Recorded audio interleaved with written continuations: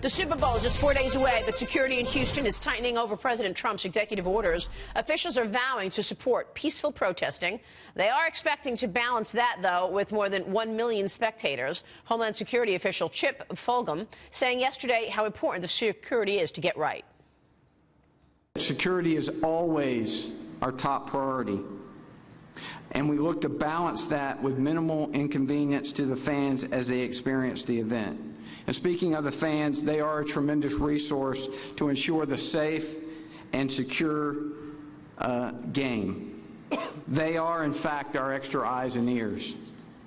I urge each of you to remember, if you see something, say something, and act by immediately reporting to local authorities. Joining us right now is former CIA contractor, author of Enhanced Interrogation, and the man who interrogated 9/11 mastermind Khalid Sheikh Mohammed. James Mitchell is with us right now. James, good to see you. Thanks so much for joining us this morning. Thank you. We have a lot to talk to you about. We're thrilled you're here. Let me kick it off with what we've just been reporting. How difficult will this task be for officials? This is America's fourth largest city. Obviously, a lot of tensions are high right now around immigration and the potential for terrorists. Well, the good thing is it's not the first time they've done this. I think they've done this several other times, maybe 3 other times. So probably they have a lot of lessons learned. And the newer, more difficult to put in place security measures are justified given the threat that's there. My impression is that the trend lately in terrorist attacks have been on softer targets, and this is not going to be a soft target. So while it's possible, it's not highly probable. Let me ask you, sir, as the individual who did interrogate the 9/11 mastermind, Khalid Sheikh Mohammed, give us your take on what interrogation should look like. I mean, here we have a new administration. You know, Donald Trump has voiced his opinions on this, and from your standpoint, being on the ground, what do you think the tactics should be? Well, for the majority of people, I think the Army Field Manual and standard law enforcement techniques are probably all you need. Right now, standard law enforcement techniques are not available to the intelligence community. They're restricted to the Army Field Manual. And my objection to just the Army Field Manual is that it's published online. They not only tell you which interrogation techniques they use, but how they expect them to work. So it's basically a manual on how to defeat our interrogations of detainees. And in addition to that, they make it clear that what they're doing is seeking voluntary statements.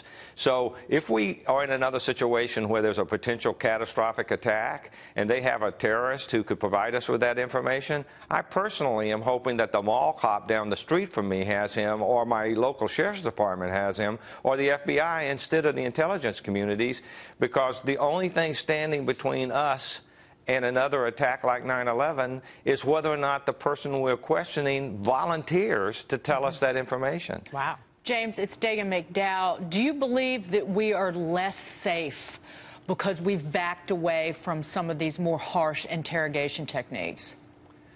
Well, I don't know if we need to go back to waterboarding. Like, you know, I don't want to be the poster boy for waterboarding. That only happened 3 times, and that was to stop these catastrophic attacks that KSM had planned. But in my mind, some form of legal coercion is apt to be necessary, and I want to underline that notion of legal coercion. Right now, like I said, the intelligence community depends solely on what the terrorist is willing to voluntarily provide. And my guess is that may work for the folks who are fighting because, you know, ISIS has taken over their village, and they either fight with ISIS or they die. But that's not going to work with a guy like KSM, who was the mastermind behind 9/11. In fact, when I asked him for information to stop operations inside the United States, what he said to me was he sniggered, and he looked at me arrogantly, and he said, "Soon you'll know." And I just don't think he would have volunteered information that would have helped us stop Himbali's second wave of attacks. What was that like for you?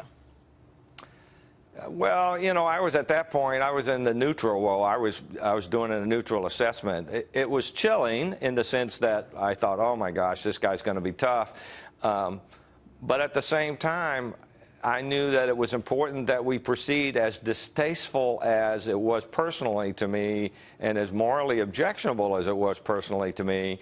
I didn't think that he had the right to keep that information secret, or that because he's not a member of the, he's not an American citizen, and I didn't think that his desire to keep it secret superseded my obligation to try to save American lives.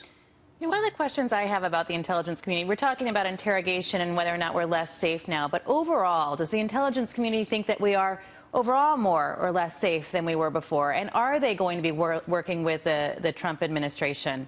A lot of people are saying they might not be cooperating as much as Trump would like us to think he is.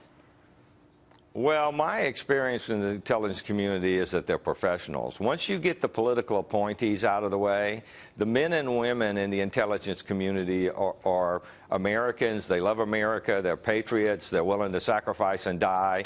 And so if you can get the politics out of it, which is what they would like to do, their job is to provide reliable information to the decision makers so that they can implement whatever their policy is. They have no vested interest, the career ones do, in you know, propping up some president. Yeah, so but I mean, we don't know how deep the politicizing goes, right? I mean, look what just happened.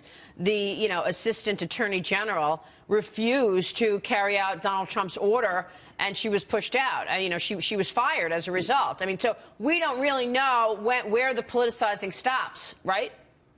Well, they do inside of the building. Okay. And normally what happens is a new director will bring in his key staff with him, and you know, they'll find other jobs or remove those people who are political appointees who are intent on propping up the last administration. Let me ask you, James, about this, what's happening in terms of the last executive order, this temporary ban of visas.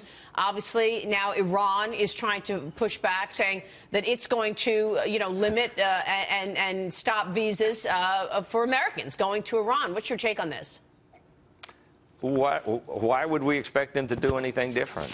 Iran, their primary task really is to kind of poke their finger in our eye as often as they can. So all they're trying to do is generate confusion and dissent among the Americans. They're aiming for our minds, not so much our immigration policy, because what they're trying to do is disrupt the peaceful flow of our government. So I'm not surprised that they do that stuff, and I don't think anybody would be. All right, we will leave it there. James Mitchell, good to have you on the program this morning. Thanks so much, sir. Thank you, ma'am.